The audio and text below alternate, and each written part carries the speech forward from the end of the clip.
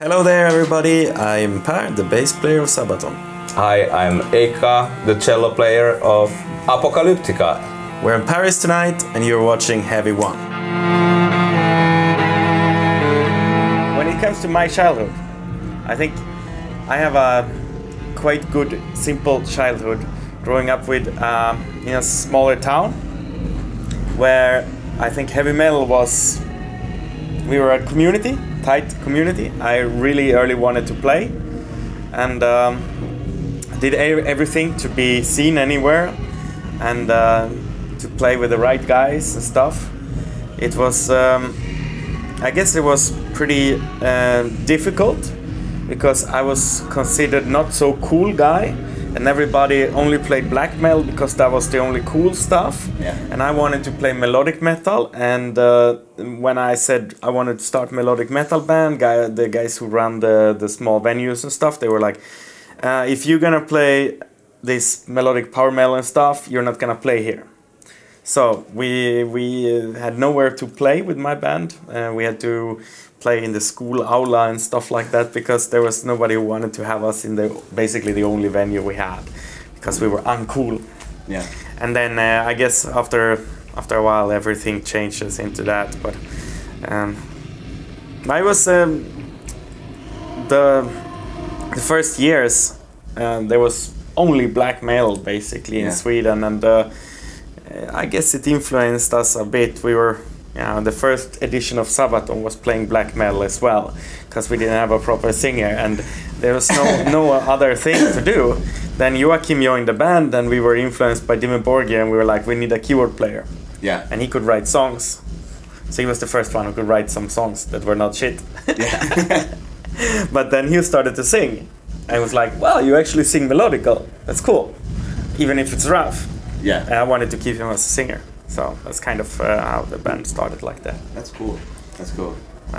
I grew up in the suburb close to Helsinki, and I'm actually second oldest of 5 kids. So I started to play cello when I was 9 years old, and I started because two of my sisters played. Other one piano, other one violin. I just wanted to play something, and I think cello was an accident choice for me. It was just like a random, like, put on the papers, maybe cello or trumpet or something, and I got in with cello. So I studied this classical stuff, and I think starting Apocalyptica was just because I was always a big metalhead. I also was in the school, I was in the music class and I played drums, and I had drums home, so I started to play drums at the age of 9 as well, but never had a proper band because we didn't have enough good players in the suburb. One really good guitar player and one piano player, but didn't really create a metal band. So I never had that. So we just started to play metal with cellos because with my friends we all were cellists, and that's how we started. So it was. But I think on your story as well, all the best things, they always come up when you need to fight against the mainstream a bit. For sure. And if someone could say that Sabaton sounds more like mainstreamish now, but when you start, the attitude is like, no, we don't want to do this, everybody's doing this, we want to do different, and that's actually how the identity starts to grow. And I think it's super important that you try your own style in that, and it's pretty funny with you because there is nothing like you. Yeah. That's the cool thing. Yeah. And there was nothing like you before you. Yeah. Which is like, Sabaton, at least there were bands like us before us. Yeah. But you are first. But also we had after first album, the world was full of people who knew better than us what we should do and what we should play. So it's a little bit different. We are unique, but it was like, but you should play. The second album, or third album actually, we had a big fight with the record company because they wanted us to make another cover album, playing AC/DC, Motorhead, whatever, using more effects and stuff. And we were like, no, we don't want to go there because we want to actually do our own music and figure out what we are as a band. Because in the beginning we were just a bunch of friends who played cello and who loved metal, and we never even thought about forming a band. I had other bands, classical chamber music groups like string quartets, piano quintets, piano trios, all that stuff. So those were kind of my bands, and this was just one of those. Okay. in the beginning, and then after 2 albums we started to think, actually, would be interesting to get more out of this instrumental concept, but the best way is that we write the music for ourselves. And then we got into big fight because everybody wanted to tell us, this is how you get successful. Fuck that, we want to enjoy what we do, and that's why we are still here. Yeah. That's actually the reason, going the own path. Yeah. I think that's the cool thing, that you didn't copy anybody, and you didn't do what people told you. Yeah. And today there is only you. Yeah. There are many bands who sound like Sabaton. Yeah. And we sound like a lot of other bands. But you have your absolutely own identity. Yeah. And you always had. That's so cool. But if you would, for example, only played covers, I think that your career would have been over 20 years ago. Yes, exactly. That's you would why have done the 2 albums, and then people will be tired of it because there will be nothing new. Yeah. So you did the right thing there, and that's why you are still here. Yeah, exactly. Because you're innovative. And we've been enjoying what we do all the time. That was what was. But there were a lot of times that we had to fight a lot. We had to fight a lot. The first albums I ever bought would have been there was something. I got a couple of records my sister didn't like. I mean, she is my older sister, and she forced me to listen to some music. And she was getting this like mail order music. Yeah. So she got 1 CD per month. Okay. And which was the latest hits, and she always gave it to me after she listened to the last. So I was always a little bit behind, like I was listening to last month's cool stuff. And then she gave me a couple of vinyls that she didn't play, and they were mostly the rock stuff that she buying, because she bought anything that was popular. Yeah. And if there was a Guns N' Roses or a Metallica that she would buy, she didn't like the rock stuff, so she would give it to me. I also got a lot of other stuff, like whatever, Dr. Alban and things like this that she gave that she didn't like. Eventually, I had a very versatile record collection that was absolutely based on what used to be popular for a short period of time. Yeah, yeah. But then her best friend and our neighbor came in one day, and he said to me, "Hey, you have to stop teaching your brother to listen to shit. He has to have his own style. Yeah. He has to listen to heavy metal." And then he showed me like all this Iron Maiden stuff that he had in like posters and stuff and records. And we were sitting for all day listening to only Iron Maiden. And then the day after, I bought my first own record that I bought, which was The Number of the Beast. Yeah. So this was on CD. This was the first record I bought. Before that, I had a lot of other stuff from random, whatever. Yeah. I had a lot of Michael Jackson. This one artist I liked. Yeah. And but the first I bought was this. Yeah. I didn't have money to buy music, but I remember that I was maybe 6 or 7 years old. I bought a C cassette. It was next to free, and it had this Southern flag. It was a rockabilly collection, and in the suburb where I grew up, it was pretty rough area, and there were those cool-looking guys, were having those flags, not knowing as on that age, no stories behind the flag, and I bought that when I was 6 or 7, rockabilly collection.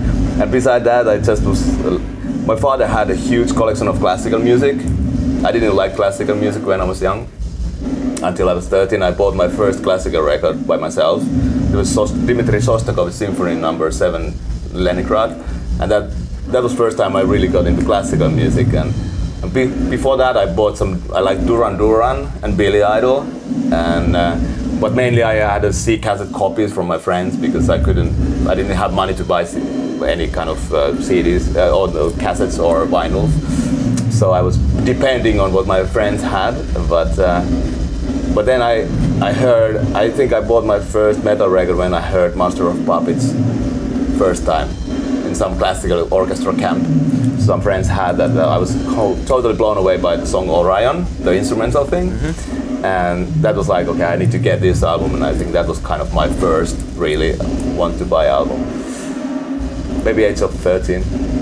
But it's on those times it was so different. When we grew up, that it was not so easy to get the stuff, and especially it was very hard to get enough money to buy the CDs. And I was living like a half an hour bus drive from Helsinki.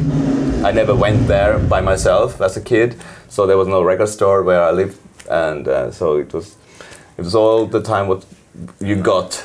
I was passing by the city a lot around there, and I started to hang out in record stores, and it was like this thing going through everything that was returned, and a lot of buying secondhand albums a lot of times. But it was cool, buying from the covers, and the most of the stuff were black metal at this time because this was what was selling. Yeah. So, and especially in Sweden, the biggest bands, they were all the time there, the black metal stuff, and I was buying a lot of it, but I never, like, home, listened to it and like, no, it's not that good. Give me Iron Maiden and stuff. But Iron Maiden at this time was so small, they were tiny, they were almost nothing. They were without Bruce, and they were selling 2,000 tickets in Stockholm.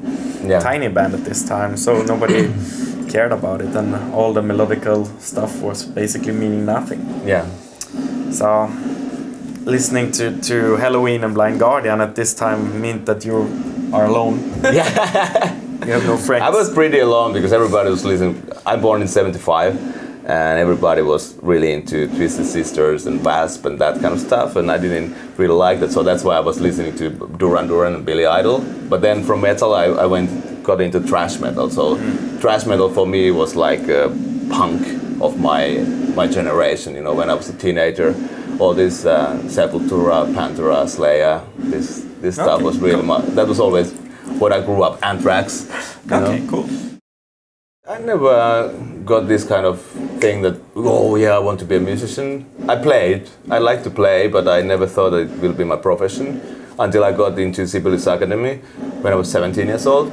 Then I realized I might have skills to be a classical cello player. And even then I didn't think so much that what actual work I'm going to do. I just wanted to play, you know, and suddenly realized that, okay, I can get living out of it, you know, but it was quite late. I think there was not a record for me. It was the VHS video from Skid Row road movie called Roadkill. And I think I watched this one so many times, and this was what got me excited. Like, that's the life I want. I want to go around and see crazy stuff and do a lot of adventures and be on the stage and play for a lot of people. That's what I wanted. So this one was actually the one that inspired me. I want to do it. And then Skid Row was one of those bands that really was so strong for me in the beginning. And me and my best friend, he was pushing me to learn, and we were playing together. And so he was on guitar, I was on bass, and we had super high volume, and we were playing along to the videos, to the VHS, and we had the amplifiers, and we play along, and we had the video screen on, and you know, pretending we were on tour with Skid Row and stuff. That's cool. I never had that kind of band dream because even I like to play in the band in the school times, but you know, I was just playing fucking cello, and that's not, you don't think about yourself being a rock musician with cello. So I was just, on my teenage, I was just practicing playing, studying that stuff, and whole this Apocalyptica started as an accident. We started to have fun. We never thought about making an album, and then we played first time for Metal Crowd, which was really great experience in Helsinki, and we got offered a record deal based on that. And we made the first album, and we were thinking, okay, if we sell 1,000 copies and we get few gigs, that's great. And that was kind of, even on that point, 96, we were thinking, okay, this is just a little side path of the, you know, bigger picture. And then it started to go on and go on and go on. And what is funny, when I was 20 years old, I was like thinking purely that I'm gonna be a classical musician. And then suddenly I end up being a rock musician, and more, I spent like almost 25 years being in a metal band, you know, playing metal. And so for me it's very hard to say even that what was the change, or you know, what changed when. And it's been like going like this, hand in hand. We had me and my friend, we were mainly focused on partying when we were practicing. So we wanted to be in a band, we wanted to party, so we were in an average rehearsal. We would drink beers and watch the videos and party and play. I think I was partying more as a classical musician than as a rock musician. We were partying crazy shit amounts. People think that the classical world is dry. Maybe it's nowadays it's dry, but not in Finland on those years. Oof. We were terrible. There are always classical rock songs that I could listen to. Yeah. And I think if you take any night in the tour bus and there's a little party there and you put on like classical rock, everybody's happy. But not just a specific album. Yeah. And for me, I have a lot of playlists. And sure, there are some albums that I go back to. Yeah. And I think there's always this all-time favorite, and it's Sabaton, Dead Winter Dead. Yeah. This is the one I would go back to if there's only one album. I would take. I have this. I have certain metal music. Most likely, it's something relatively modern, like Gojira or a little bit older Porcupine Tree and that kind of stuff, what I like to listen when I'm running or doing stuff like that on the tour. But then I have some weird albums in a certain mood, you know, during the tour I like to listen to, and it's not metal at all. It's like something from Massive Attack or from Björk, old stuff from Björk, like Homogenic or stuff like that, because that creates it brings me somewhere on my memories and creates this kind of state of mind that I sometimes like to visit on the touring life. Or Arvo Pärt, the classical composer. I have a few pieces from him that I always, if I want to really relax in the bed, in the bus, and just, you know, chill out and let my mind work on itself, I put this kind of stuff. All right. But you know, it's weird. It's a combination, really hardcore metal, like Gojira, and then or Meshuggah or something like that, and then in the other hand, something kind of pop, very atmospheric electronic music. So right. I like the balance. I like the contrast. Yeah, I get it. Do you collect records? I don't really collect, but my wife is still old school record buyer. But she orders the CDs home, which is kind of completely stupid. But you know, I like it because I still like sometimes at home. I don't listen at home, I don't listen Spotify or stuff like that. I don't have any system to connect, you know, my devices to the stereo. So whenever I put music on at home, I go and take a CD or vinyl and put it on the player. I have a vinyl player in my office.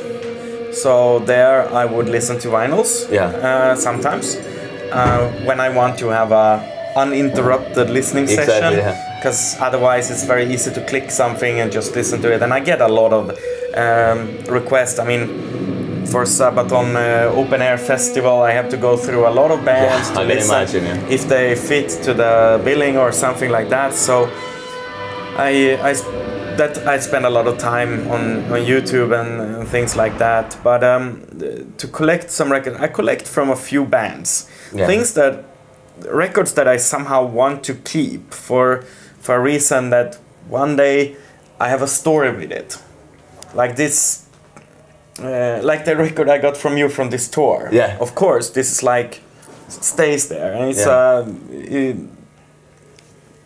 this goes like okay, save, and there are some others that I don't know. I connect it to a certain event or something. Then I want the record. Yeah. So I have some a lot of younger bands.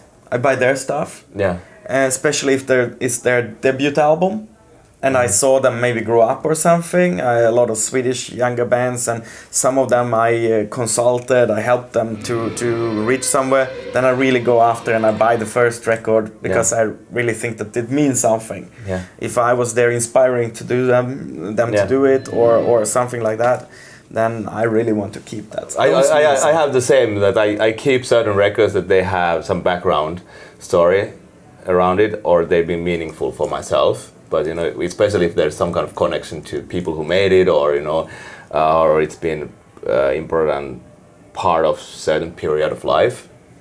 Yeah. That somehow it's a kind of a memory. Yeah. And Spotify can never replace that. No.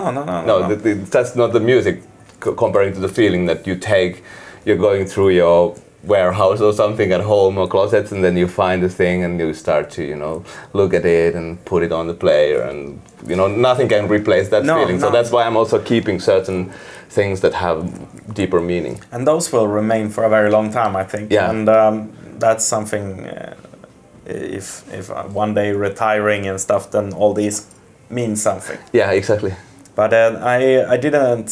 I collected CDs and vinyls before of a lot of bands and stuff, and I collected and I bought a lot of stuff.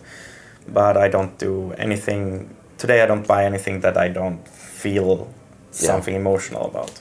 Yeah. We've been touring with a lot of bands that we grew up listening to. Yes. But I guess both of us. It's just a part of what happens.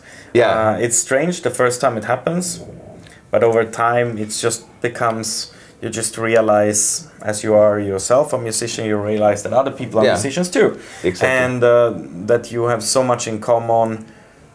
Like, okay, maybe some people are a little bit older, maybe they've been doing it for a while, but they are no different. Yeah.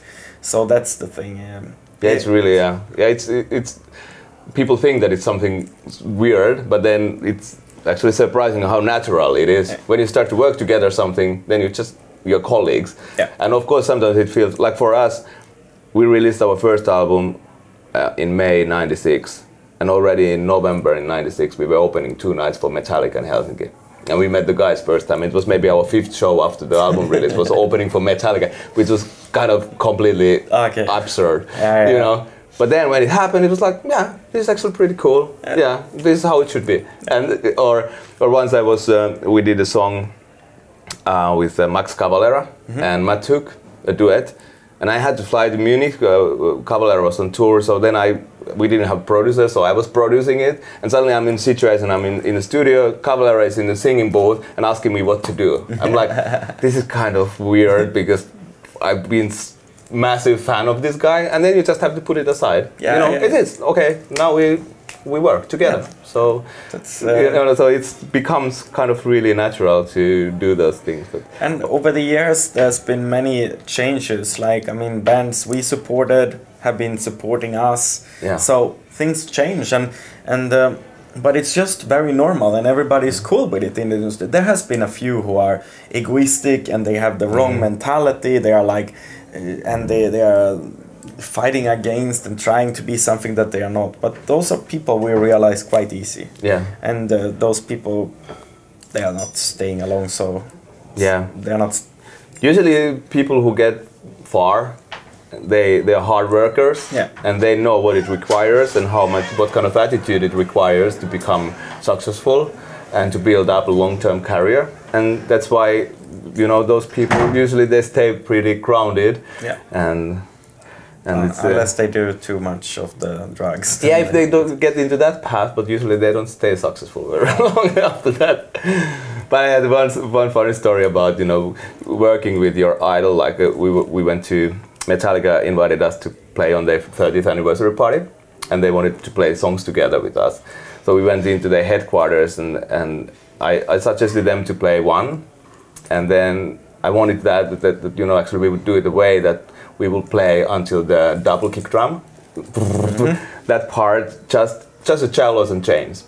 And we are in the rehearsals, and then we were starting the song like, okay, sorry, Lars, I have a thing for you. You know, can you be just not playing until then? And Lars was like, what the fuck? I will go home then. You know, like having a joke out of that. But you know, it's like you can't go into that kind of situation that, okay, like a shy that, okay, that's Metallica, okay, what should we do? It's like, okay, let's do something cool together. Yeah. You know, and that needs to be the attitude. And the less, don't be uncomfortable. Exactly. Just be yourself. Yeah. That's the easiest way to live in general, I think. How would you like to work with? I mean, I think it was. I mean, that was one of the reasons we worked together. Yes, exactly. I really wanted to, do something with you because it's something. It's not metal it's metal meets metal, but it's different, and it involves two different approaches on the whole take of the genre. And I mean, if we take another like classical metal band, it just becomes another classical metal song. Yeah. With you, it could be, it's something different. Yeah. And that's what I really wanted to do. We've done a couple of tracks together with some bands, but it doesn't really, I mean, just, okay, here's a singer, we write a song, we replace the singer. It doesn't really give only that, you know. Yeah. Doing something more that this is interesting. Yeah, something organic. So I don't know, I mean, I don't think that, you know, Sabaton and let's say Metallica, if you put us together, outcome is not so cool, I think. Yeah, there are so many similar things around, and it's I don't even know if it will be good or what it will be out of. But if you would take Sabaton and combine it with, let's say, a band like I don't know, but like Björk. Like Björk. Yes, yeah, exactly. Then you get something unique. Yeah, that you take somebody who has a completely different flavor than what you have in your thing, and that's also for us. For me, it's because we've done so much of collaborations. It's not about name dropping or a dream artist to work with. Because when the approach is right, and actually those principles are right,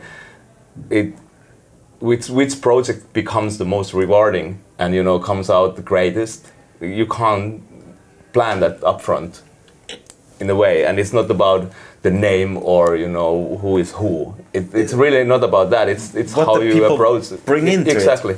And we've done now. We are releasing the first vocal single now, I think next week, and we're gonna release other vocal singles during the year, which are not in the album. So we are kind of working on an instrumental record and then different collaborations, and we have always a different reason and different approach why we want to collaborate with someone, and I think that's interesting. But it's not. I get that question all the time because we have had so many guests that, you know, who would you like to work with, and it's like, in a way the list is endless. Huge. And there's no list at the same time, so it's kind of keep yourself open and just because this collaboration, for example, that's been really great for both of us.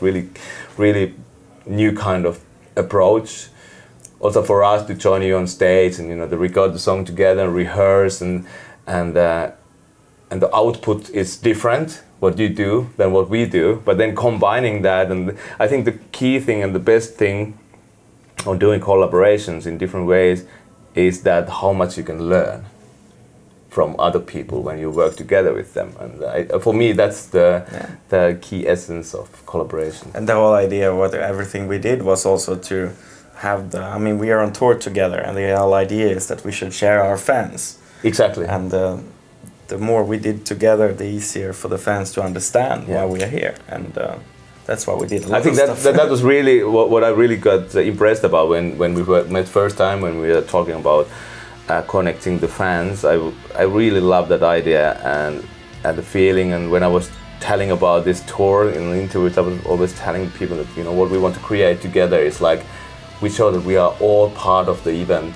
including everyone who comes into the hall is warmly invited to enjoy the whole thing. And I really like that, appreciate that approach.